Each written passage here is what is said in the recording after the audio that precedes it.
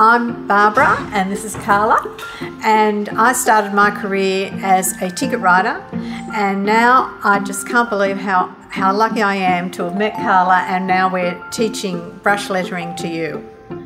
So this 12 lesson course is going to take you right back to basics so you can really learn how to use the brush, and then we're going to start learning different styles, and a lot of these styles came exactly from Barbara's show card and ticket writing course. So these are skills that you really can't learn anywhere else, and I think that's the main reason we wanted to put together this course, was so that you can learn these skills. I was a graphic designer, but now I'm using them for like logos, and I just love the freedom that the brush can bring. Absolutely. How good is that? Freedom of the brush. You know, this has come, it's almost done a full circle. Well, it has done a full circle because it was dying out, and now it's back in a whole nother area.